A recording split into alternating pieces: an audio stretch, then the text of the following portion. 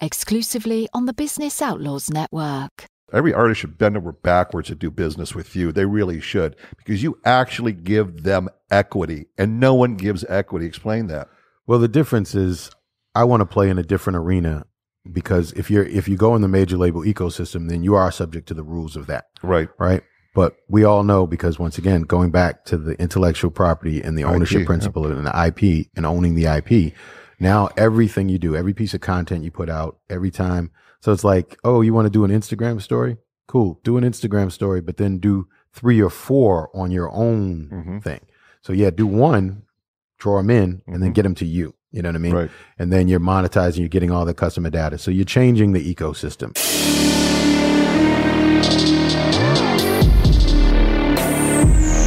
Business Outlaws. You know that we winning. You know that we're winning. We fight for the cause. We fight for the cause. A circle of winners. A circle of winners. We're Business Outlaws. We're Business Outlaws. You know that we winning. We fight for the cause. A circle of winners. We're Business Outlaws.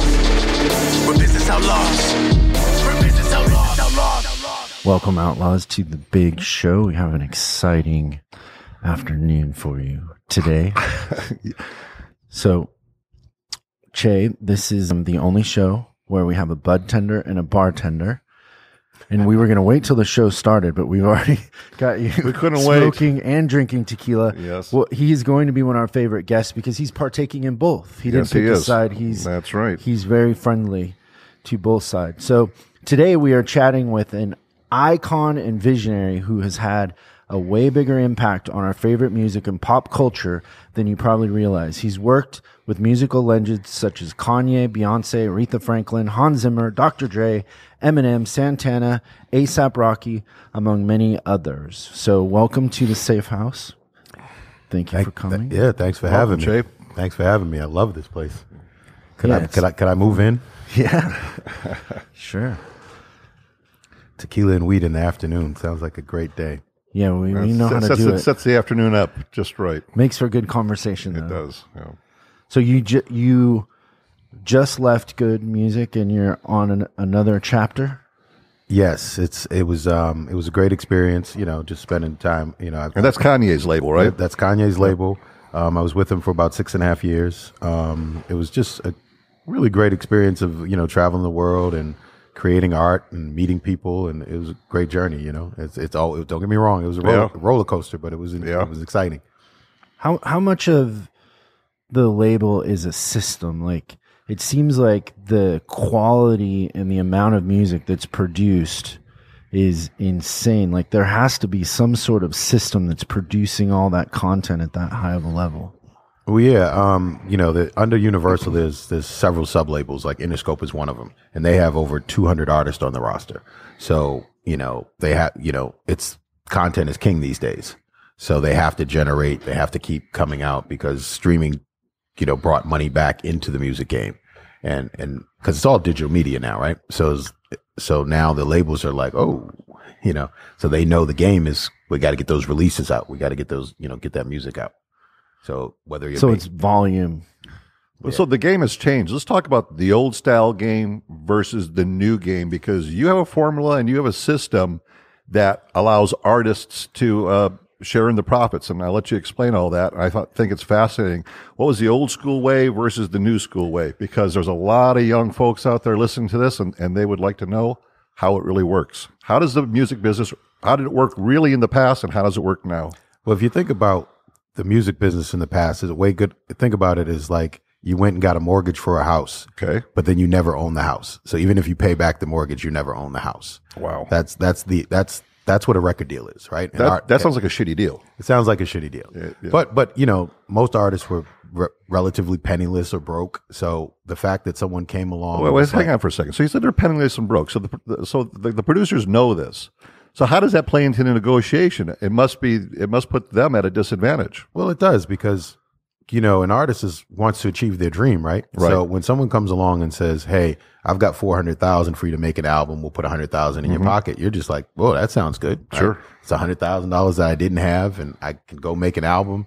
But then when you break down the deal, then it's when it's like starts being a little bit more. So what you get as an artist is you get a royalty deal. Okay. So you get a royalty percentage of the success. What is that? What is that percentage usually? It's somewhere between, they call it points, which Okay, is points. the same thing as Yeah. percentage, right? So it's probably anywhere between a real shitty deal would be 12 points. Probably average is more like 15, more like superstars like 20, right? Okay. So like Michael Jackson would add 20. 20, 22 or something like that. Okay.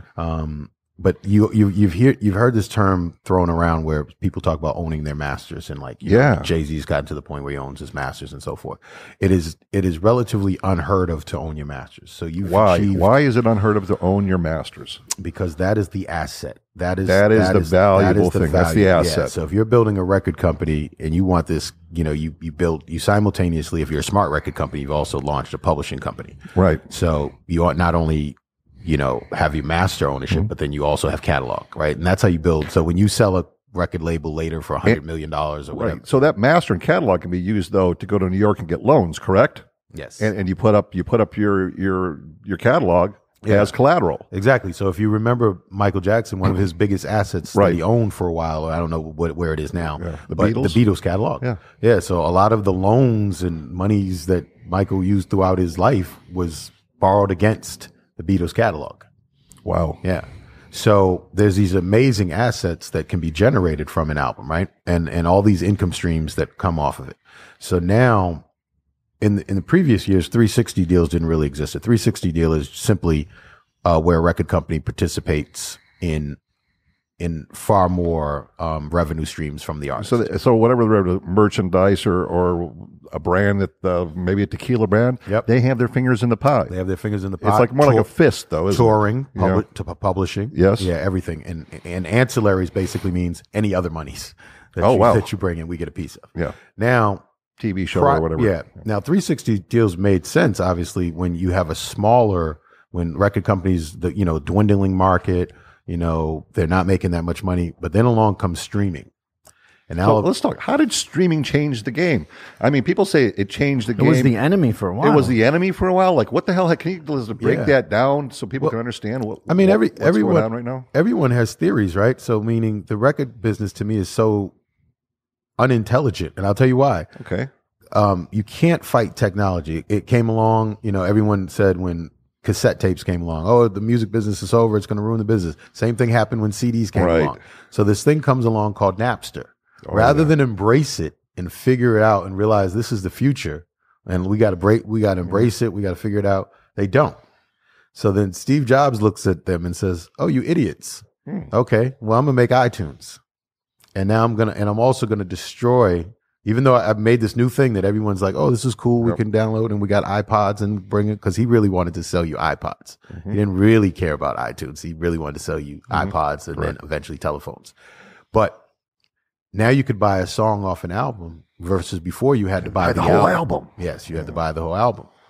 And right then he literally broke the whole framework of the music industry right there. You know what I mean? And they let him come in and do that because they didn't embrace Napster. If they had embraced Napster and figured it out, they could have sort of defended against that, in the first place. But that's the music industry, right? They're always, they're still trying to sit there and make the money and not evolve. So Daniel Elk, who's the founder of Spotify, who I'm friends with, he told me when he created Spotify, he was simply trying to take some of the money that was being lost in piracy and just monetize it for artists. That was his plan. Yeah. And now it's, I don't know what Spotify is worth, 30 billion or the evaluation. Yeah, whatever it's doing. And it's obviously streaming is taken off. But the thing about streaming is, if you own the intellectual property, as you know, every time it's played anywhere, anytime, it generates. Now, not only does it generate money, it generates, consumer behavior, et cetera, et cetera, et cetera. It's valuable. Sure. Right. Cause now what does Google do? Or Google with, YouTube, and they sell it to brands. Right. Great. But the difference when you play in so one thing the record labels do, which is really interesting, and I call this the Netflix model. And this has to happen to the music business too. But for instance, and this is why I use my drug dealer analogy. Sure. If I'm the biggest cartel right? And there's all these existing corners. You know, I want to sell my product on all the corners. Yep. But, you know, what do I really want? I really want my own corners. Sure. You know what I mean? So when you're a record company, when you put your stuff on, you know, YouTube, Spotify, any platform, Pandora, whatever, right? You're putting it on their corner. Yeah, you are. Their platform. Yeah, you're making money because they have a distribution. That's a great analogy. Yeah. But they share what data they want to share with you. Yes, they do. Yeah. So some may give you, you know, okay, this is how many times your thing has been played with, you know, played and so on and so forth. But hey, I want to know who played it, what time they played it. You know what I mean? Do they listen to it at night? Wait, that's interesting. You're actually getting down into the granular level about who your audience member is. Yeah, because that's valuable, right? Yeah, it's very valuable. Because then because I know where I want to tour. I know where I want to sell merch. I know who I want to sell merch. I know who my audience is. I also know who's not my audience and what work I need to do. So now when I market a project, I can be really specific about how I market it versus just throwing it at a wall. Right? Correct. Because right now that's what record companies do, even with all this data that exists, because old school and new school don't mix well. Really? Yeah. So some companies are more technologically savvy than others, and they work together, obviously. But you can I like to think of a record label, a major record label, as a cruise ship. Oh. So you know how long it takes to turn a cruise ship. That's right. You know what I mean? And now we're in the industry where you need a speedboat. Ah. You know, now I'm building need that cigarette boat. Exactly. And That's right. now I'm building a speedboat. There you go. So okay. That's the old model. Now you've got a totally new model that kind of just takes the whole industry and flips it right upside down on its head. Tell us about that.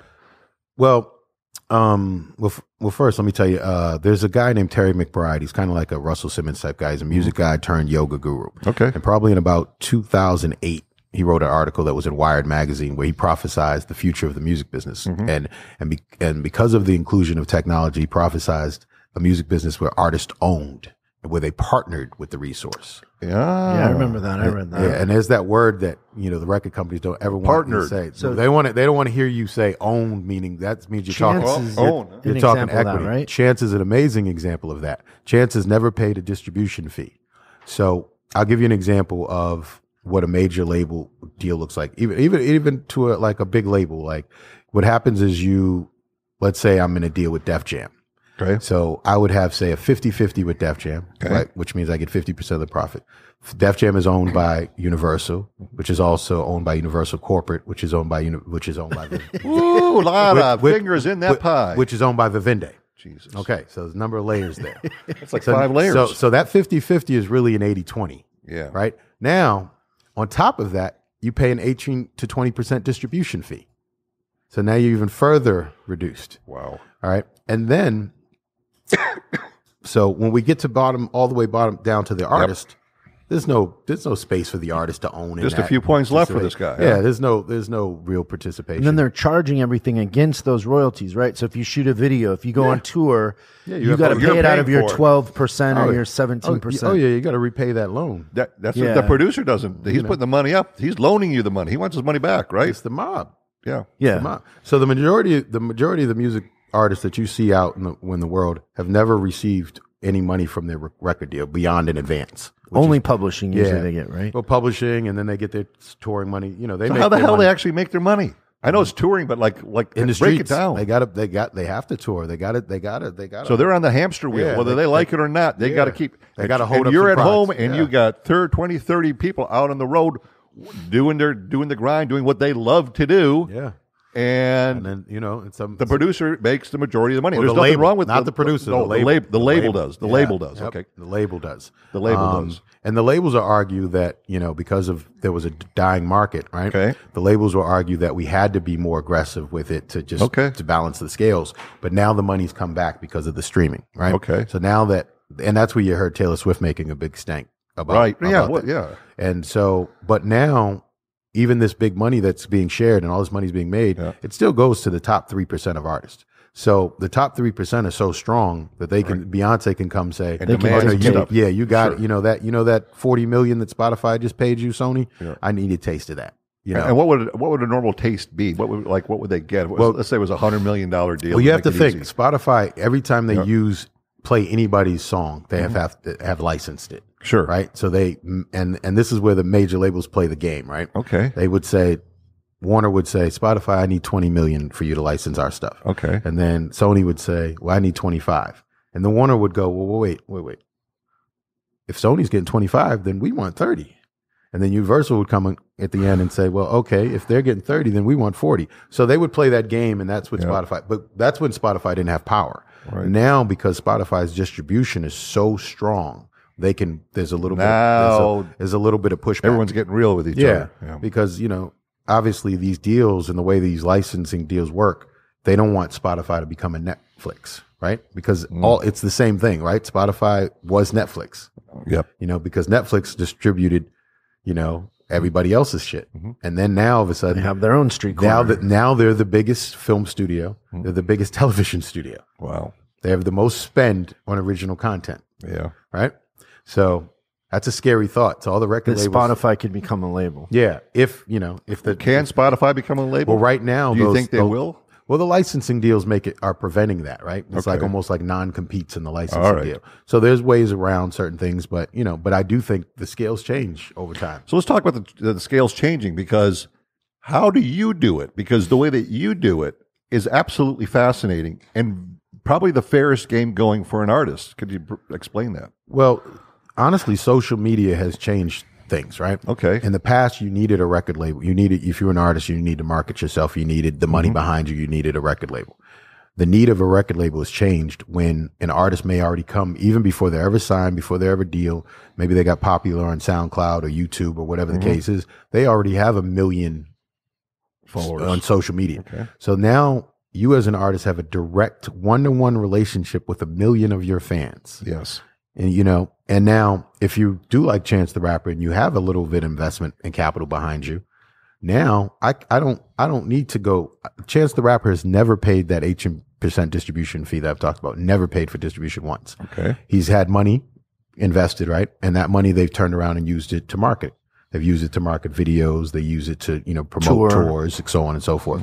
And now Chance the Rapper, even when, just to get an exclusive at, like, say, Apple Music probably gave him 5 or 10 million just for that, for him to drop it through Apple Music first, because he's built himself For how out. long do they have to drop it first? For 30 days?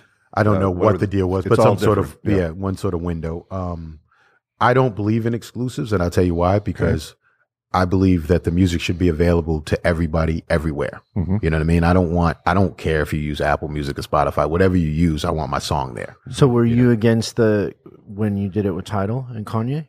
Yeah. And then, it's business strategies. And certain things, what go behind the scenes are we use some of that funding to do other things.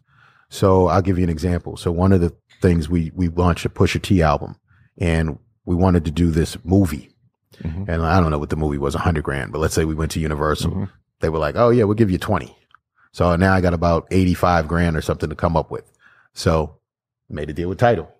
And, then Tidal comes in, and in that case, it makes sense because we're getting done what we wanted to do, which is a piece of art that we wanted to create. It's marketing, but it's also a piece of art, and it's something that he wanted to do. It's something we didn't have to do.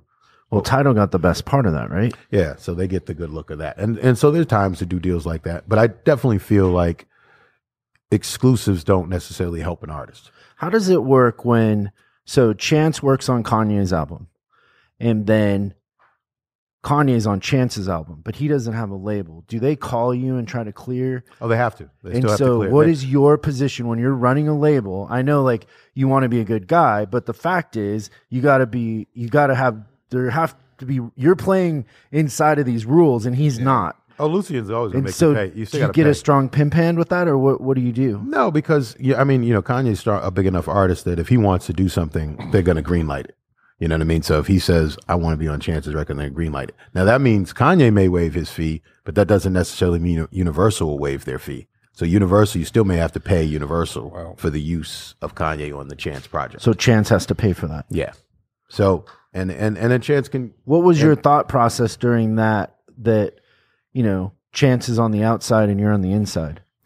No, that's fine. I mean, if anything, envy.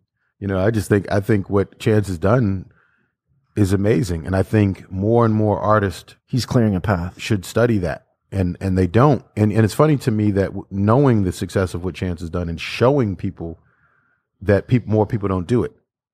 It's still the allure of that big advance. Now, I will say this though. Wait. How big of an advance do they give somebody? Like, if you've blown yourself on social media, because it's a popularity contest, right? Okay. And you make yourself in demand, there's some outrageous deals. And, really? Yeah. And what I mean by that, exactly. What's I just heard something recently that was maybe 3.6 million. They gave up some profit share in a deal and so on and so forth. And the artist, what it was is all the new artist did is he just drove up the demand, had every label bidding on it, kept driving it up. There's some really good lawyers that specialize in this and in that. They're experts at getting everybody all excited. But that still isn't as good as Chance's deal. Well, because you have to get there. You have to have faith, you know. And you have to be Chance because Chance is super talented. Well, and he built that. You know what I mean? Like, it doesn't start off like that, right? That's just, that's anybody could be that. But do you think at every step he thinks about getting a label? I doubt it. I think he's established and he's going to stay where he's at. He's in that lane now. I think he's great. Like, he's already in the driver's seat.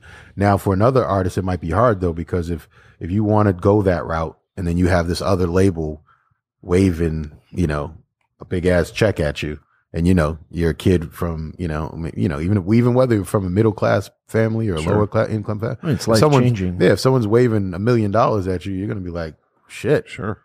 You know. So Mike, why you think the producers make a lot of money is because the producers will get 4 points on an album, right? But the points don't go to pay back the tour, the recording of the album, the music video. The artist has to pay all that back. Right. So the artist might have 17 points, but they're paying back millions of dollars with their 17 points. The producer gets paid from play one. Okay, so Max Martin, Matt, was it? Those guys are making a fortune because they get 4 or 5% off the top every time. There's nothing. There's nothing they owe. Yeah, and keep in mind they're not on the road. Keep in mind they wrote the songs. Correct. So the biggest income they get is publishing.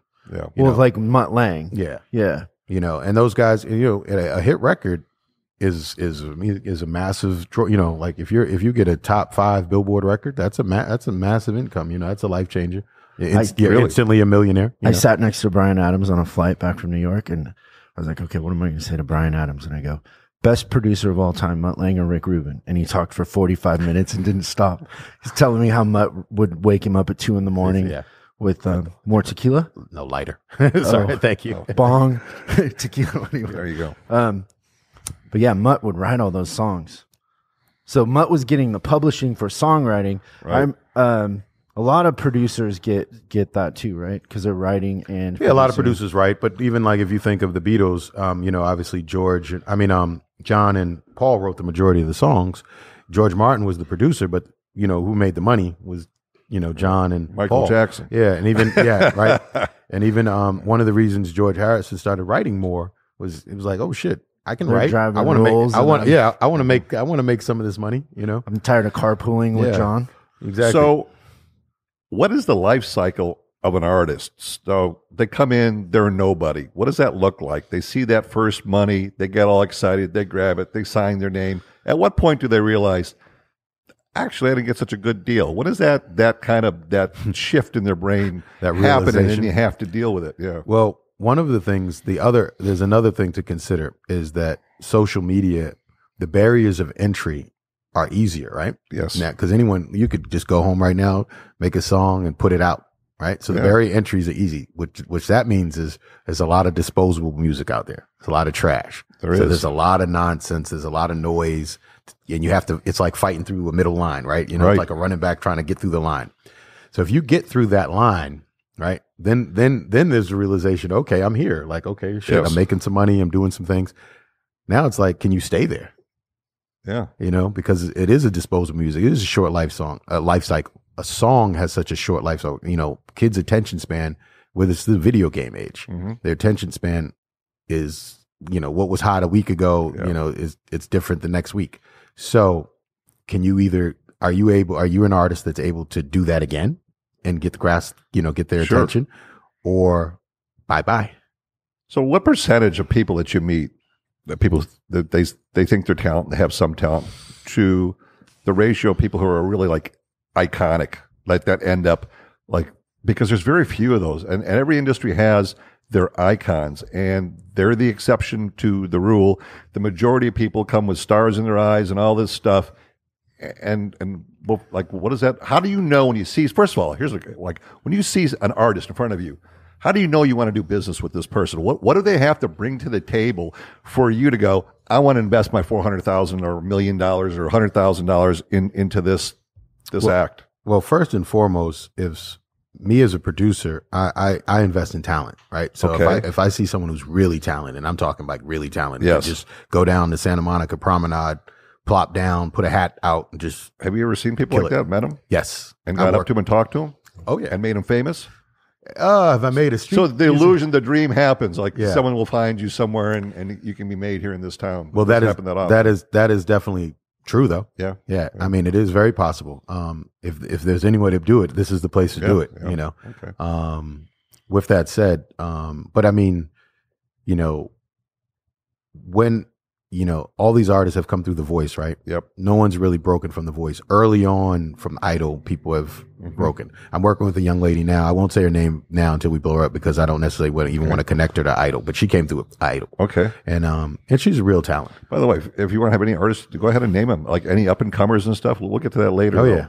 Let's finish this topic. I would just say that if you're an iconic artist and you're really talented, you just got to really, you know, those other factors that we were talking about earlier. Like as an artist nowadays, it's different than before, right? Before you could put on a showcase or something, right, and just say that. But it's a popularity contest. They want to know how many followers you got. They want to know what you've done, how much traction you got on your own. You know, are you already doing shows? Are you already on the road, or does that still need to be? So that plays a lot. What about attitude? So what will you accept and what will you not accept? Because I've been in this town for a few years now, and there is a wide spectrum of personalities here. Well, unfortunately, they still sign whoever, but I wouldn't necessarily work with. I'm a little particular. Like I like to be respected, just like anyone else. You know, my time. You know, artists can show up 3 hours late and all that stuff. I'm still one of the old school kind of guys. I got that from Dre. Okay. Dre would if you were an artist and Dre had a session with you and you came like late and you didn't call and do anything, Dre wait for you to get there and then he'd leave. That's smart, by the way. And it is. I just think, we have to respect. How many times did you see him do that? Oh, I've seen him do it many times. Really? Yeah. Oh yeah. He doesn't play. And so does that cancels the session that day, and then what happens? Well, next time the kid's on time. Yeah. Oh yeah. Oh yeah. Yeah. And it's just it's a mutual respect thing. God, I love that. You and I both, Mike. I just hate people that are late. I can't even stand it. When I was a single guy, I had dates with playmates. They would show up late, and I go, turn around. We're not going on a date. Like they didn't call. They showed up half an hour late. I don't want to start. Bro, I think you took it too far. So going back to the attitude, a lot of the kids, these kids are making a lot of money. They're 19, 20, 21, 22. They don't have any sense of like respect and responsibility. Nothing. Nothing. They don't give a shit because they're making too much money. So what's a minimum attitude? I mean, I'm kind of really curious about this. Like how much of an asshole or like just nonsense will you put up with because you can make a fortune, or do you try to like send them to a psychiatrist or something? No, I mean that's it, right? I mean that's it. You have to make that decision. Exactly. Yeah. They put up with a lot of shit to because some of these kids are that they've won that popularity contest. The kids have already chosen this kid, so the record label really has no choice. They're like, well, this kid's making too much money for us. So he wants a fucking pink. And so you want fucking green M&Ms? You're going to get green M&Ms. Exactly. You want a fucking pink limo to sit out there at 8 a.m. even though you're not going to come out to 7:30. Really? Yeah, because it's. But they're paying for it. That's what they don't get. Yes, they are. and it's hilarious. And the majority of artists will tell you they don't care, because they want what they want. Because, they've worked through, they've gotten through that line of minutia. They've gotten through that line of traffic. So when they've gotten through that line and they're who they are now, they want to come to breakfast in a fur with their shirt, I kind of like we talked at the mansion about like the deal that you have for artists. Every artist should bend over backwards to do business with you. They really should, because you actually give them equity, and no one gives equity. Explain that. Well, the difference is I want to play in a different arena, because if you go in the major label ecosystem, then you are subject to the rules of that. Right. But we all know, because once again, going back to the intellectual property and the ownership principle and the IP and owning the IP. Now, everything you do, every piece of content you put out, every time. So it's like, oh, you want to do an Instagram story? cool. Do an Instagram story, but then do 3 or 4 on your own thing. So yeah, do one, draw them in, and then get them to you. You know what I mean? Right. And then you're monetizing, you're getting all the customer data. So you're changing the ecosystem. And once again, we talked about all those hands in the pocket. Right. You know what I mean? We're taking the hands out the pocket. And putting the artist's hands in all the pockets where you never had them before. So now there's less hands, so there's more of the pot to go around. So therefore, I can be more generous with the artist, you know? Yeah. And obviously, still all the traditional stuff applies, meaning if you're a songwriter on it, you get your publishing. Sure. If you're a producer on it, you get your producer points. That's right. But now, because there's less hands in the pot on the label side, So the label's giving up part of their ownership. yes, you can share with equity, you can share profit, you can do things based on performance. So you can even grow, like say, even like, let's say if you even started off with just only 5% or something based on certain success, you know, Benchmark that goes up and up. Sure, yeah, exactly. makes sense. Just Yeah. like, just Any like any business. traditional That's right. investment. Yeah. Exactly. And it becomes more of a, almost like, See, but here's something you said. You said the word investment, and a lot of artists don't really realize the fact that you're investing in them for a return on your investment. They don't think that way. no, they don't get it. They get entitled. And therefore they're not fiscally responsible because they don't get it. They don't actually think, you know, oh, you know, this, they've looked at me. They think my music is good enough to back and put it out there that people are going to listen to it enough that they're going to make their money back. And then we're actually going to make money off of it, because the majority of projects don't, right? And then if that artist goes and wants to do something else and makes it big, and he's using his artist name, he's got to pay everybody he made that deal with, correct? That's the way, Yeah. exactly. So, I just believe I believe technology has gotten us to the point where artists can participate in profit and ownership. I think that's fair. Yeah. You know, and then each deal should be treated that way. So meaning, I don't want to participate in an artist publishing unless we do a publishing deal. And then if I do a publishing deal with you versus just the fact that you did something with my record label, I took some of your publishing. No, I want to sign you for the record and we partner on the record. Then if we do publishing, I want to partner on that. If we do touring, I want to partner on that. We do merch, we'll partner on that. You know, but that also means you don't have to do merch with me. You don't have to do touring with me. I'm just going to have that service available to you. It's like a full menu. Well, if you give them ownership, they're going to want to do more and more business with you, because everywhere they go, they got that slice of the pie they didn't have anywhere else. Yeah. I mean, for me, it's more of a curated approach, right? Meaning you could go. And this is important, because this brings me up to Dre Beats. You were paramount in getting that deal done. Well, no, I named it. You named it. I named okay. it. Jimmy is named Jimmy. It. Yeah, I named okay. it. So it actually started out, it was a name for a sneaker. Okay. And then there's a famous speech that Jimmy always tells. He goes, him and Dre walking on the beach, and he told Dre, "Fuck sneakers, let's do speakers." And then Dre was like, "I have the perfect name." There you go. Yeah. Okay. And then with the Yeezy one, what I did with Yeezy is I introduced Kanye to the worldwide CEO of Adidas. I brought him to watch the Throne concert. And the first meeting didn't go well, so I brought him to a second one. Oh, good. And then that's when everything. And that's, Why didn't the first meeting go well? I don't know. You know, you never know which Kanye you're going to get. You got the one that made meetings not go well. Yeah. That was an interesting meeting, to say the least. But fortunately, I was able to get the gentleman's name was Herman, who's at the time was the worldwide CEO. He's actually passed away now. But Herman changed the culture, the corporate culture at Adidas, to be able to do the Yeezy deal. And now Yeezy is almost $1 billion sneaker company, you know what I mean? Because they do Y3, Yeezy. Yeah. They do Rick Owens too, right? Yeah, I believe so. Yeah. I believe so.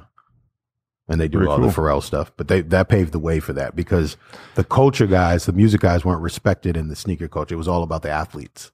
So if I was an artist, I'd be looking at the whole package and what is offered to me, or at least what I have a potential at. So if I got a guy who can do, headphones and can do sneakers and fashion, and I do real well on my label, my records and my songs, I can dovetail very easily into that. So that's. I mean, even to if you think about about. it, the agencies are doing it now, right? For instance, Jessica Alba had Honest. She had this idea. She was new mom. She was like, "Why doesn't this exist? I want to create this." Mm-hmm. Her agent was like, "Well, we don't do that." Yep. So she went and figured it out. Now, it's obviously multi-billion-dollar agency. Sure. So now agencies are figuring it out now. Okay.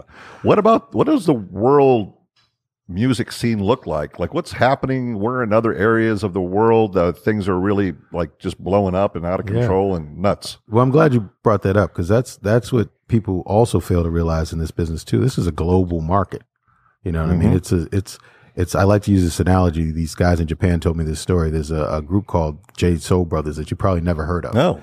So Ed Sheeran sold out the O2 Arena in London. Okay. 90,000 people 3 nights in a row. Wow. That's 270,000 people. J Soul Brothers did Tokyo Dome, which is 46,000 people, 10 nights in a row. 4.6 million people. Jesus. And also, they promoted the show, so there was no Live Nation or AG. They just rented out the Tokyo Dome. They got all the tickets. They do merch compared to us 5 to 1. Mm-hmm. You know what I mean? So you see Sure, what I'm talking about. sure. So that's why I'm more interested in Japan, their do they call approach. that J-pop, like K-pop? Yeah, out of Korea? yep. J-pop, K-pop, and C-pop. And that's China pop? Yep. Are there any other pops out there we should be? No. Hey, That's it. Jay That's is what the pop Japan. is. Asian Hey, pop. I'm trying to find all of them. Oh yeah. Yeah. You So want to sign a J-pop band? Oh, I do tons of stuff in Korea. Oh, really? I already produce in Korea. I'm very active. I go to China all the time. Oh, yeah. I'm all over that. Which is the biggest, most exciting market out of those 3 markets? I'd say the biggest growing one that's come out of Asia and that's global now is K-pop. K-pop. Yeah, all the K-pop labels have artists. What's the number one K-pop? What's the top 2 or 3 K-pop bands that are Oh, out there? BTS. BTS? BTS. Oh, BTS. BTS. Oh yeah, Okay. enormous. I mean, they're doing huge, numbers for any U.S. artist. They're doing, Big fan of theirs, Mike? No, I don't even know who the hell they are. But and they are listen. massive. Okay. Massive. Who else? Like, who's number 1 in China then? China, that's a good question. That I don't know. There's a lot of China's still an emerging market. Still. Oh, yeah. How about that's a good Japan? thing. Japan is their number. J Soul Brothers are one of them, but Oh, there's really? but there's like 4 or 5 that Okay. are really big. Wow. Japan's a massive market still because you can actually do numbers just in Japan. But everyone has to look at China. Obviously, the hardest thing about China is getting the money out. What about the UK? What's happening there? Well, Europe is still a still a good thriving market, and- but it's yeah. a smaller market. You know what I Yeah. mean in terms of The EU? yeah. I should have said the Yeah. UK, but Wait, EU. why is it hard to get your money out of China? China, dude. I don't know. I've never done business in China. You better have a do business with a company who's got an office in Hong Kong, because if it's your money in China, it's going to stay in China. You might make a lot of money. How but much it'll be money sitting do you in have in China? Well, my You're hopefully, saying it like you have money sitting in China. hopefully my money's sitting in Hong Kong and not China, but we'll see. I'm still figuring that out. I'm still learning. It. We can't take an ATM card right now and access that Yeah, money. but you do Yeah. and I equate it to like signing a contract in blood, because you have to do a red stamp thumbprint on when you sign a contract. So to me, that's like Like with your thumbprint, or yeah, like you have to sign put a contract, but you have to put a red like that's in your blood. thumbprint. Yeah, so Wow. to me, that's like signing in blood, in my Yeah, opinion. it So is, yeah. yeah. But I'm still learning that market, so it is. So I love them. I don't, I have nothing bad to Well, say. no, we're wondering how you get your money out. That's Yeah, all. I haven't quite figured that out yet, but I'm working on it. Nothing. But it's obviously You could build a factory and sell stuff to America. Yeah, good. I mean, so You can go platinum in a town in China. Yeah, jeez. So the genius thing about what you're doing is really you're letting the artist choose, but at the end of the day, it's like consensual instead of like slavery in a weird way, or whatever indentured servitude, however you'd say Yeah. it. But the fact of the matter is they need you for all that stuff anyways, Well, especially the marketing part, right? I just think, I think the value that you bring to the table is you help. I mean, my job, there's 2 jobs, right? My job as a music producer is to help the song be the best song it can be. My job as a record label or the partner in this case, my job is help the artist build its brand. That's Which the is two the things. marketing. Yeah, which is Would you say the and marketing is the most important part of all of it? Well, I mean, I think you got to have a good song. So the song, the So content. I'd say number one thing for me, the most important thing is the song. Talent, yeah. Yeah, because if you start with some shit, you're marketing shit. You know what I mean? It's like, yeah, Which people do. and you do, right? And you could be clever, and you could be so good at marketing that you just sold someone some shit, Yeah. and they still, We've been sold shit. yeah. Oh, yeah, we all have. But that won't last, and the things that last tend to, Yeah, because people unless they're feel re- burned. unless they're really good at the shit they do. But usually the people that last have some staying power. So I would say what I bring to the table and different than what just, there's no right way, right? There's only a wrong way, meaning it doesn't work. So if an artist signs to a major label and that major label breaks them and they're successful, then that worked. It may not be the best contract, may not be the best deal, but it still worked and they still were successful. I'm just providing an alternative in a way that even if you have a moderate success, you can still be in business. You don't just get dropped because, oh shit, I sold 100,000 records and now I'm out of a deal. And you have strong relationships. That's another thing that people need to understand. Yeah. It is like the connections that you have, the network you have, and the relationship you have with your network is world class. And that's also what you bring to the table. Yeah. The value of that. Yeah, and I'm just trying to change the equation. So versus like the perception of, used to think, right, an artist is signed to a record label. Mm-hmm. I want to change that. Like, so meaning if I was an app developer, right, and a VC came along and funded me, I still have ownership in my app. It's still my app. Right. You know what I mean? So that I want to change the dynamic, and that's more the equation where it's like. Do you see yourself artists in models like you owning their, it starts at 5%. Do you see that changing over years, getting larger and larger depending what the artist brings to the table, I guess, or I think even who they are probably, right? Yeah. And I even think that 5% changes depending on the artist because like anything, all investments are different, right? Mm-hmm. All artists require different things. Yes, they do. One artist may not need what the other artist needs. One artist may be someone who makes, music in their bedroom on their laptop. So they may only need $100,000 to make their album. And sure. What artists what do you consider? Do you take long shots on artists? And what would you consider a long shot rather than something that you're comfortable with? Well, I wouldn't say that. The reason I want that because there's a lot of guys and girls out there. They think they got the talent. They think they're the shit. And everybody does. Just give me a chance. And right, just give me a chance. And they don't realize really how good you have to be. So where's that threshold? Where's like I'm going to take a shot at you, and this is a long shot, and here's what the deal is going to be because it's a long shot. Yeah. Versus, and I'm talking about new talents that you see. Versus this person is a musical genius, and I just need to polish this up, and we're going to make a ton of money. Well, it's the sad part about what you just said is sometimes the long shot is that musical genius. Really? Right? Explain that. Because if you have a real talent, right? Let's say we just found the new Whitney Houston or something, right? Okay. She requires real songs. She requires real instrumentation, real musicianship. Mm-hmm. Requires real studio time.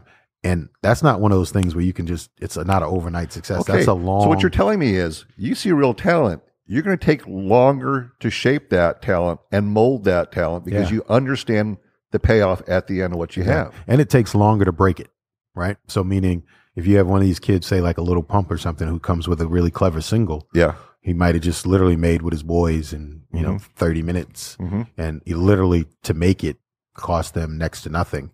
And all you have to do is put the marketing money behind it. You may break that instantaneous, but this singer who's going to go out there like Adele and, people think Adele came out of nowhere. No, that was her second album that broke. Really? So her first album, went relatively unseen. Same with Amy Winehouse. Her first album went relatively unnoticed, Wow. So, so sometimes it is the long and hopefully someone. So you look like, so you'll only do a long shot if they're super, super talented. I just have to weigh the investment, what it takes. So meaning there's some, and I do things where what I call, even like right now while I'm building my company, I do things where I call incubating. So what I just partner with an album, I'll bring in musicians, right? And their participation is basically they won't make money unless she gets a deal. So the first thing we'll just put out for free or put it out, relatively inexpensive. My key is to expose as many ears to the artist as possible and then get a deal. So it sounds to me like you have the next Whitney Houston lined up. I've got a nice stable of talent. I've got some young ladies. Yeah. Great. I've got a young lady named Amalia Wadi from, she's from Anguilla based in New York. Yeah. I just did a photo shoot in Anguilla for the calendar. Yeah, unbelievable. One of those voices, one of those classic voices. I don't know if it's somewhere. I honestly like 14,000 people living on it. Yep. And you found her down there. Wow. I found her in New York, actually. In New York, but she's amazing. I have a young lady named Moxie who was signed to Def Jam, who I work with, who's really talented. She was managed by Scooter Braun, who's Bieber's manager. Yep. And just, like you can have the most amazing artist, you could have the label, you could have the manager, and it still doesn't necessarily equate to success. So she just something else is not right in the combination. For whatever reason that didn't work out. So she left the label and we're rocking. She's extremely talented from Long Island, I believe. So I just find these a lot of times some People that just were already there and then just faltered a little bit. How often do you run into that? Pretty often. Really? Yeah, pretty often. So people think that they're that good. They actually just may be, or they just may be a bunch of dreamers. A little bit of both. But I do find a lot of really talented people, and I'm only one person, so I can only take on so much. But a lot of those people, sometimes they just need a little help. They just went left when they should have went right. When you're looking at an artist and they write their own songs and they sing, are you looking more at their voice, at the words? What's going to carry more impact for you? Well, words mean a lot to me because I think top line. Well, words and melody, because top line, which they call top lining, right? Top line is a lost art. So that means the really good songwriters are so sought after. Like, for instance, one of them I just talked to in the beginning of January. I needed her to come in. Well, it's two of them. They work together. I needed them to come in. She was like, "Oh yeah, Jay, we could squeeze you in February 28th," like 2 months later. So a really good songwriter is going to be really popular. And they're like poets when they write. I mean, I've looked at some of these words, and it's just amazing. Look at some of Adele's songs and the words. It's just like, that's deep. Did she write that herself? Mm-hmm. Yeah, she's a great writer. So that's a lost art. So, but once again, now we're doing. How often do you find an artist that has that ability? It must be rare then. It is rare. Top line is a lost art. Top line is what artists are top line these days? We got Adele. Adele writes her stuff. Mariah has always written all her stuff. Some of the younger artists, some of the little bit more like sophisticated ones, like a Frank Ocean, they write. And then a lot of artists, they're still, like Ariana Grande may co-write a little bit, but the majority of her, she works with a lot of amazing songwriters. Yeah. This young lady named Taylor Parks wrote quite a bit of that. So the young lady named Cadence, who's amazing. The person who writes, what percentage of the thing do they get for? Well, if you wrote it, well, if you did the music and I wrote I wrote the top line of the million, 50%, so it'd be 50-50. Oh, okay. And it breaks down each way. So meaning if two people wrote like say someone wrote the chorus and I wrote the verses, then we'd break. So the best deal that you can be is an artist that writes their own music and can put the melody to it, right? Mm-hmm. Then you're in the driver's seat. If you're you can sing and perform on top of that. Wow. Yeah. For instance, Amalia, she's 100% songwriter. She plays guitar, so she writes her songs 100%. And there's quite a few that do that. When you were coming up, who impressed you with their like work ethic and savvy? Like, can you remember a time when you were just like, wow, I gotta. Yeah. Oh yeah. Yeah. Well, every time you hear a good song, right, you're like, oh shit, I got to get back in the lab. I got to get back to where I'm not on my job. Like, so anytime you hear an amazing song, it's just like, shit, fuck, I got to get back to work. Like, why did I get there? But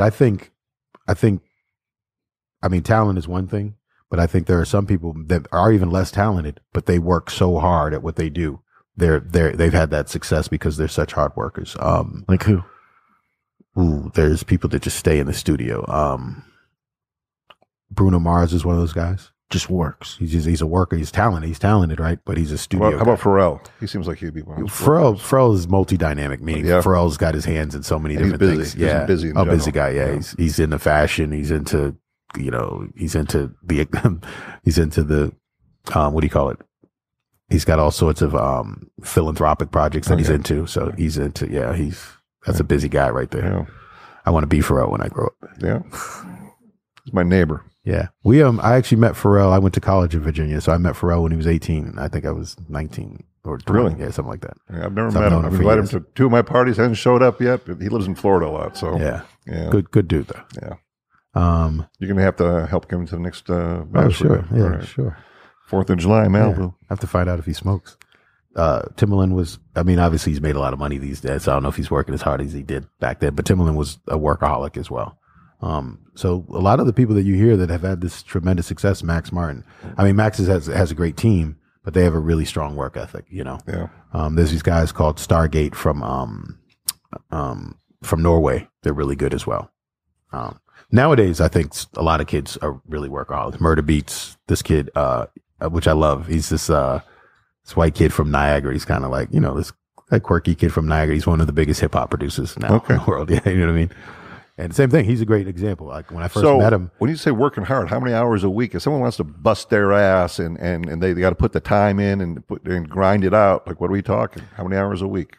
Well, I mean, you can work smarter, right? Not work harder. But I would say these kids put in, 12 hours a day, some of them. Yeah. You know, like How many days a week? 7 days a week. They're workaholics because they love it, you know. Yeah. And that's the difference, right? You see the kids that start making money and then start going to the clubs.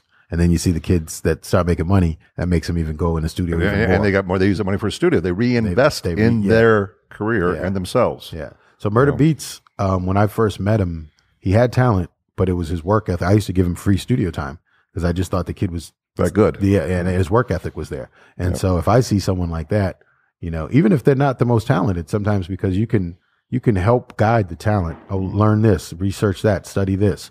And if you got the work ethic, you're going to get there. You'll find something. Yeah, they're going to get there. Yeah, they're going to get there. How Dre has a system, right? Yeah. Does Kanye have a system? Completely different. So what's Dre's system for hits, and then what's Kanye's? I don't know. I think Dre comes from sort of the perfectionist standpoint. So I thought I knew a lot about making music before I met Dre. I'd already won a Grammy. I had already done this. I'd already done that. And when I met Dre, I realized, wow, I still had so much more to learn. Is it an attention to detail, or what is it? Attention to detail, relentless, meaning relentless in terms of I won't rest until the song is right. The song won't come out until it's, you know, and that level of attention to detail I'd never seen. I would say he's a genius of that. Kanye is different. Kanye is more of which I also I like aspects of both of how they work. Kanye is far more experimental, far more creative. Collaborative? Well, they both collaborate. So is there somebody making beats? Well, there's a team. There's how many are on the team? That varies, but just on average. When I worked with Dre, there was 4 to 5, maybe 4. Usually 4 of us in the room, potentially 5 of us, all creating at once. So you're creating beats and then melodies, music, everything, yeah. And then you play it for him, and he goes, No. Dre would be right there. Another guy right there. Another guy right there. I'm right here. And you're all just doing your best, coming up with your best. All together. Yep, vibing off of each other. Mm-hmm. Yep. And Dre's the conductor. Yep. And similar way with Kanye, even though we may not all be in the same room with Kanye, it might be 5 studios and different producers and songwriters in different studios, but similar process, you know. But I would say just Kanye was a lot more open-minded in terms of other types of music and incorporating, you know, we worked with, you know, we'd have opera singers in, we'd have, you know, also there's amazing classical. So he goes wide to pull it in, kind of a thing. Yeah, like he'll go down roads that aren't going to lead anywhere, but they inspire something somewhere else. No, they lead to amazing. They lead to something. Yeah, they lead to some amazing moments. You know, in every album. Every album is usually a different cast of characters. There's always some of the main crew, which is Mike Dean, Jeff Basker, and things of that nature. Plain Pat. That's like Kanye's main crew. But then there's, you know, Caroline Shaw, who's one of the youngest Pulitzer Prize winner, violinist, vocalist, composer. So, like, I mean, there's people like that. Then there's people from, you know, Rat-a-Tat-Tat, who does, like, he was like a DJ, almost EDM guy. I mean, you have all sorts of walks of life that come in through Kanye's doors. And that is something that's amazing to me. How much attention does Dre and Kanye pay to the environment and making it special? Like, how much do they protect that bubble in order to protect the outcome? Well, I think they both are very, their personal environment is very important to themselves. So I think in terms of the people that they let in their environment or let around are, you know, they have to have good energy and good space. Dre, when I first met Dre told me he keeps post death row, Dre told me he keeps a bullshit free environment. That was one of the first things he told me. Yeah. So he said, like, don't. So we would call that boundaries, right? Yes. Yeah. He's got big, high boundaries. Don't bring anybody in here who brings bad energy or any bullshit energy. Oh, negative energy, bad energy. Yep. We do a lot of shows on that. Yeah. That's important. I'd say Kanye is more open-minded, and well, no, they both will meet new people and embrace new people. Kanye might be more of a in and out. Some people, you know, a lot of people come through the door, and a lot of people also go out the door. Yeah. He knows right away? No. He'll, you know, some people, you know, there were people that I met when I first came around that are still there to this day. And there were people that were gone, you know, 3 weeks later. And why are the people that were gone 3 weeks later gone? Was it their vibe? Was it their talent? Their vibe. vibe or their talent or lack thereof. Maybe they presented themselves one way, but they ended up not really. And some people just don't fit. I think on any team, you could have the most talented player, but if he doesn't fit in with the team and the system, attitude. Yeah. What leadership lessons did you learn from Dre? Well, Dre is, like you said, he's the commander in chief, right? I think legacy also helps you get into that position, right? Meaning, if Diddy's you're E.F. Hutton when you talk, people listen. Exactly. If you're Dre, exactly, an artist is going to listen. Like, oh shit, yeah. Not too many people sit in the room and think they're at that level because he's got the proof. Yeah, I think they back it up. Jimmy, Dre, any of those guys, any of those iconic people. Rick Rubin, like Rick is like the same thing, like the yoga guru. Rick will sit there cross-legged on the couch and just hold court, and he's not like Rick's not an instrument player or a He's technical a straight guy. producer. He's literally he's got. But one thing what I learned from Rick about producing is he has what I call a definitive opinion, and that when you're working on a song which is subjective, a definitive opinion, whether you agree with it or not, is still important because it helps you make a decision on the direction of a song, and that's what's really amazing about. Give Rick. me an example of that with Rick. Well, if we came and presented a song, I'll give you an example. There was an artist we were looking at, and Rick was like, I know everybody's interested in this artist. He was like, but this artist doesn't speak to me. This artist isn't. I don't feel like this artist is genuine. I feel like this artist is smoking mirrors. It's not. And he gave a very definitive opinion. I wouldn't sign this artist, et cetera, et cetera, et cetera. And it turned out this artist ended up getting a huge deal. Like everybody was on it, so on and so forth. This artist probably hasn't sold one record or hasn't, or, maybe they're still figuring out this. And we're talking 3 years ago, right? It was a lot of hype. I'm not going to name the artist's name, and maybe they will figure it out one day. Mm-hmm. But so wait a minute. Was so right. You know what's wrong with them. They don't know what's wrong with themselves. Sometimes. Yeah. Sometimes. But I mean, even when you run a record label, you still run a business. So how much a record running a record label psychology? Well, you gotta be the complaint department. You gotta be the therapist. You gotta be everything. You gotta be, dealing with an artist is, sure. Yeah. Could be. Exactly. Imagine it is. It's like dealing with a veteran with PS, it's all of it. It's all of the above. Yeah. Does Rick change his style for somebody like Kanye? I think Rick is Rick. I think, he's always going to be, same thing. He's an iconic guy. He's always going to be Rick. He may deal with Kanye differently than he deals with, I don't know, whoever he's worked with. But, I think, Rick's produced Johnny Cash. Rick has done, the Red Hot Chili Peppers. So meaning iconic rap groups and all that. I think Rick is a student of people as well, How different is Rick's system from Dre's system? Completely different, right? Because Dre plays music and Rick is a producer with an ear. They're both producers with ears. I think they're both. Don't you think that like you get a little more attached to the music if you're making the music, where Rick is way back? He's 10,000 feet back. No, because you're still in it. Meaning you're still in it every separate way. I need the drum beat like this. I want it to sound like that. I want it. I need the bass played like this. I need this feel. That's the same thing. It was whether I played it or didn't. And we're talking producing now. So the difference is obviously some producers are also musicians. So I do both. I can play bass, but I'm not a great bass player. So I would, prefer to have an amazing bass player in, but he's going to play it how I want it played or how I feel it. You know what I mean? In my composition. So meaning I feel just as connected to it if I told the bass player how to play it or if I played it. The thing that I've read about Rick is like the artists that go through there, they're all doing transcendental meditation. Like he definitely has a system that he doesn't dictate it. He just but he inspires it. Inspires it because people want to be like Rick, right? Yeah. So there's a word I love, and with my company, this is a big part of what I'm doing in terms of the DNA of my company. The word is exposure, and so I feel like it is going back to speaking on if I'm talking to my 24-year-old self. Yes, it's that exposure. So I would expose artists to all these things. Because, the things that work for me, and I'm not saying that you got to do it, but I'm going to expose you to it. I'm going to tell you about at least it. Give it a try. I'm going to try to, and because there's so many things of that nature that I always do that with artists. That's part of my whole thing is exposure. There's one aspect of songwriting I'm curious about. It's the hooks in the music.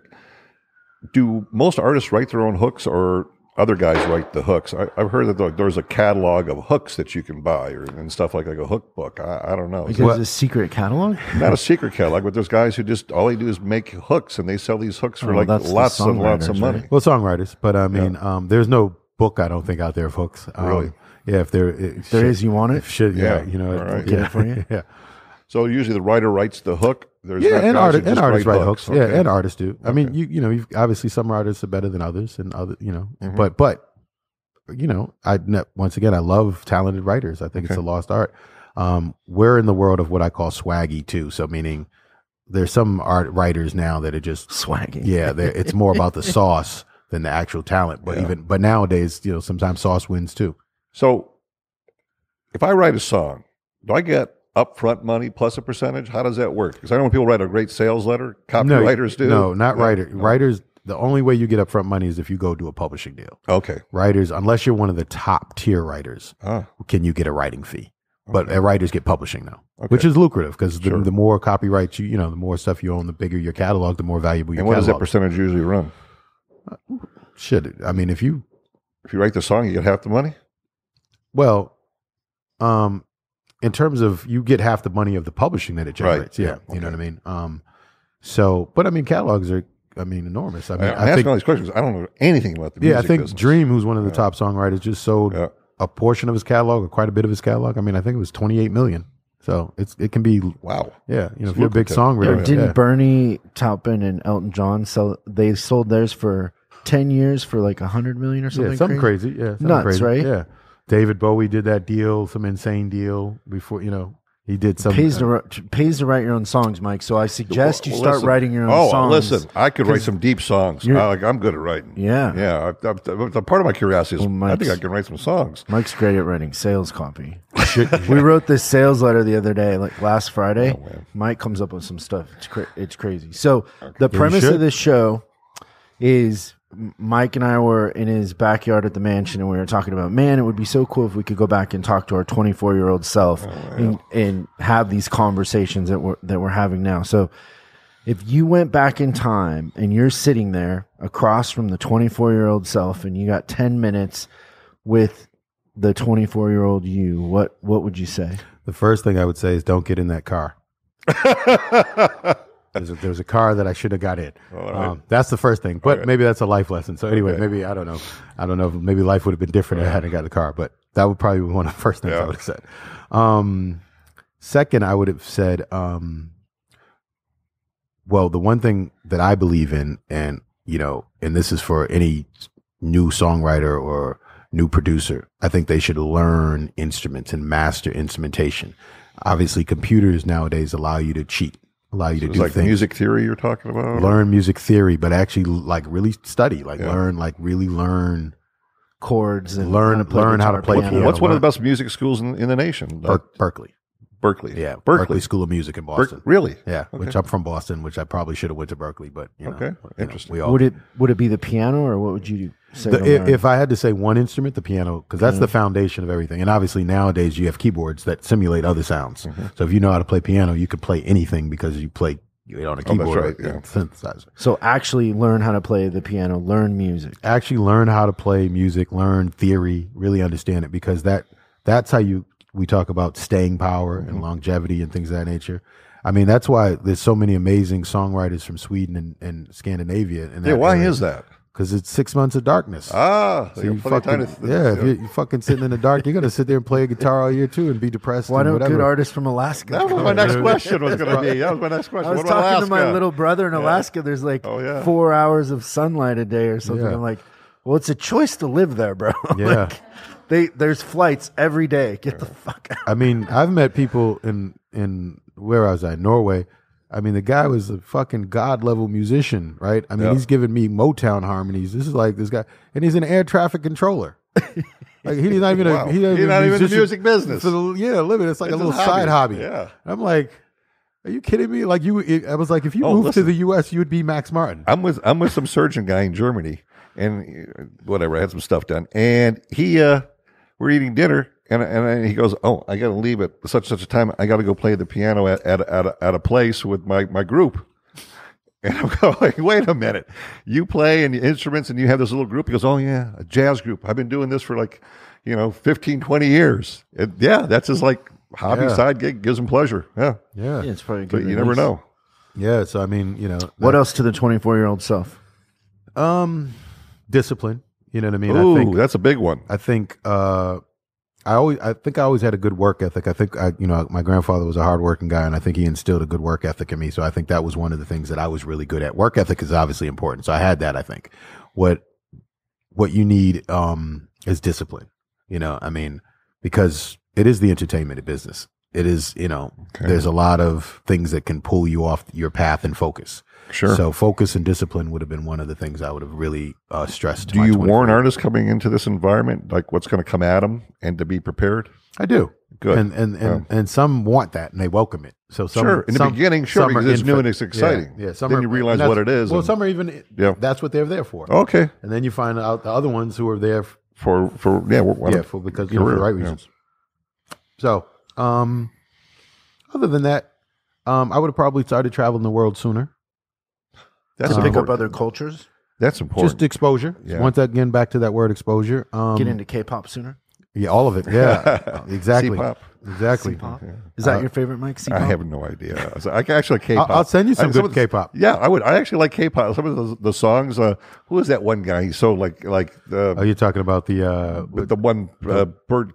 What I the can't hell is think of that? the name? Oh, yeah. Ganya or whatever it was. Yeah. And he was.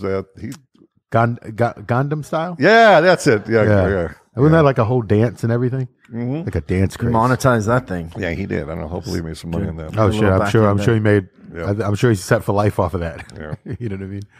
I hope anyway, or somebody is set Somebody's for life. set for life, Somebody- yeah. So travel sooner. travel sooner because of what I think what travel did is expose me to not only more music but more culture, and more culture also helps you create more art. You know what I mean? So that literally filled my tank with creativity just traveling. And I think, and for especially coming from the U.S., we're so used to this society in this country that just seeing, for better or for worse, I mean, if you go someplace you've seen like extreme poverty, you're like, oh shit, But you still learn something but you from still that. learn something about it and realize you get out of your cushy bubble here, That's right. and you You go realize how someplace lucky we are. and other things, And have some gratitude. you know? yeah. Yeah, You appreciate really. it. And both. And then other times you see some shit, the extreme wealth, and you're like, oh my God, like Yeah. that's crazy. You know what I It mean? is. Like when you're fucking seeing sheiks and shit like that, Yeah, that's Flying around in A380s. What's the next big disruption in the music industry? Oh yeah. this. You? What I'm talking about. Well, not even me. I What mean, do you- what's the 'cause name of your I company? feel like sharing it like we're in the trademark search, but workshop hopefully workshop with no Workshop. vowels. That's great. Yeah, workshop with no vowels. Exactly. We go to work. We go to work. Yeah. We get our hard hat and It's and our it lunch feels pail. collaborative too. We go to work. Yeah, it's about putting the work in. But we're trademark search, so we're dealing with all that shit. But so maybe workshop music, workshop Detroit. But it's so we'll see. Going good so far. Anything else? I'm trying to think. Anything else? Safe. Big disruption. Safe. Oh, disruption. Well, I think just transparency. I think that's coming. And I think it's going to get to a point where artists demand it, and that's going to Is AI going to help with that, yeah. and also help target where the music's going to go and who the next potential? Yeah, I think client's I gonna be think your at any customer. I think at any given time you should be able to go in, look on an app or whatever, and be able to look at exactly what's going on with your life and your Yeah. career and your business. Like any other business. They hold some of that shit back though until you get certain Oh. benchmarks. Huh? Well, yeah, you can only most record companies you can only audit twice a year. Really? Yeah, Hey, Okay. what you want to open the books? No, not yet. Yeah. Wait, just give us a couple I don't know if more you ever months. seen that 5 Heartbeat movie with Big Red. My office hours are from 9 to 5. Do we have anybody in the audience want to ask a question? You got one? How is it I never written a song with other people, because usually you get at least for me, I hear it in my mind, you have an inspiration, you have to be alone to get it, get the whole song through. Yeah. If anybody distracts you, you're like, please don't talk to me. How is it you said you would work with 3 or 4 other people and writing a song all together? How does that work? I have this idea, can you keep on going? Do you like it? I don't like it. Great question. Yeah, It is. very collaboratory effort. You know what I mean? there's one of the things that's really popular these days is writing camps. So writing camp, which is like, let's say they're working on an album or Beyonce or something. And they'll put together a writing camp with different writers and producers and so forth. Usually team like somebody that's really good at melody, somebody who's really good at lyrics, and then obviously somebody that's good at a track or whatever. So it's very collaborative. And I mean, you could have even 2 or 3 writers in a room, and I just say it's very collaborative. Someone might come up with an amazing melody. I mean, I was just in a camp in Bangkok in November, and in one instance, I was waiting for dinner, and I wrote a chorus, right? So I'm not really a top line. I'm really more of a producer, songwriter, like music guy. And I wrote a chorus, and then so when I came in the next day, I had this chorus idea. I gave them the chorus idea, and the guy who was more of the melody guy. As soon as he heard my chorus, he had the 2 verses like that. And next thing you know, we have 2 verses and a chorus, and then all we needed was the bridge. But anything good comes from metal on metal, right? Yeah, tension. There's got to be some friction, or it wouldn't Tension's work. good. Nothing it's can true, be it's easy. true. Oh yeah, there Sure, could they be say drama. no. There could be drama. I mean, there For can be. sure. Don't get me wrong. There can be. Someone gets Throw stuff. Someone doesn't. I never do. I'm zen. I'm like Phil Jackson, but I've seen people storm out of rooms. I've seen people throw stuff, not necessarily at somebody, but throw stuff nonetheless. Did you read 11 Rings? No. His book? Uh-uh. It's great. You'd love it. I'll have to check it out. Thank you. Good question. Thank you. Anybody else have a question? Being a part of the Beehive, I have a Beyonce question, of course. What is it that Beyonce and Jay-Z is doing together that makes them so powerful? Because you notice now a lot of artists are trying to be with other artists so that they can like take over the world or whatnot. So what is it that they're doing that's keeping them, so excellent? Well, don't you think that's like what businesses do too, right? Right? They merge, like Exactly. companies merge and get bigger, and that's what they did. I think they genuinely liked each other. You know what I mean? I'd like to believe that they genuinely, but it's still the merging of 2 big brands. You know what I mean? And that just makes a bigger brand. So when Apple bought Beats. yeah, and Beats is a baby. Apple just did that purely for marketing. They don't give a shit if Beats makes money or not. I mean, in the grand scheme of things, Beats is a baby compared to Apple. So because they're one of the first people to throw out an album secretly. Beyonce, I can't think of anyone who's done that. Well, other smaller independent artists have done it, but obviously they don't make the same splash as a Beyonce doing it. So she was the first one at that level to do it, and that's why it was so big and such a big story. But other artists have done it that are just smaller, just no one knows them. But I think any creative marketing thing I love, because why not? Meaning when Kanye wanted to project against building, at first people were like, what the fuck are you talking about? But I thought it was genius, because it was like, he was like, oh, people will come with their cell phones and they'll tape it with their cell phone and then they'll post it. And we get all this, like he comes with those kind of things. I thought it was genius, obviously. He's thinking a couple moves ahead. Yeah, but other people were like, wait, you're going to drive trucks around the city and project against a wall? Like, what the fuck, So I love creative marketing ideas. Yeah. Has there been any artists that you've worked with that you've been impressed with that has really remained unchanged and stayed true to who they are despite gaining immense popularity or fame? 2 Chainz, he's just a really genuine person, meaning if you call, he calls back. You know what I mean? If he doesn't pick, artists become artists, right? Meaning they're hard to reach. They don't, you've helped, when they wanted something, they expect you at their, beck and call, and then you can't reach it for weeks and shit like that. So I appreciate the people that because you helped them along the way and they reciprocate, I would say 2 Chainz is like that. Ty Dolla is like that. But I could go down the list. There's a lot of really good, people in this industry. There are also a lot of assholes, which I won't name, but there are also. Come on, let's go through the list. A lot of number really, 1, biggest asshole. Oh man, that might be a longer list. That's the number one. That's the number longer one is a list. long list. Yeah, that's a longer list. A lot of contenders there. Gwen Stefani's like that. Christina Aguilera is like that. She's like one of my favorite people in the world. Who else?